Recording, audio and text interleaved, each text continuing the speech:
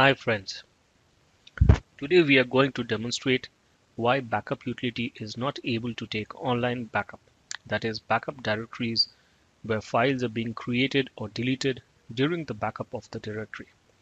To demonstrate this, we will use two command procedures, setup.com and test.com. Setup.com will be used to create a contents of the directory to be backed up. Test.com is used to take the backup of the directory. Once the contents of the directory are created, setup.com starts deleting the contents and then recreating the contents.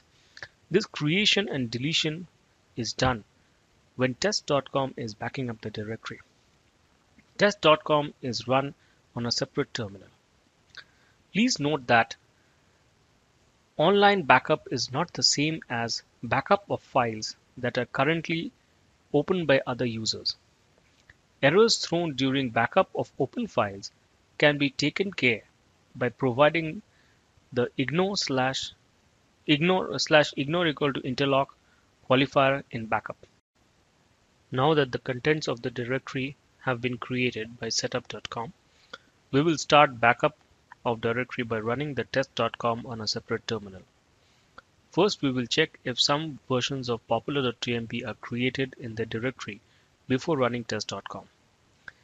In the remaining part of the demo, we will observe that more number of test1.txt files are copied and less number of text2.txt files are copied at the destination directory.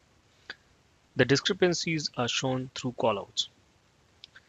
This discrepancy occurs as backup utility uses QIO calls directly to find the directory contents rather than using RMS to get the details.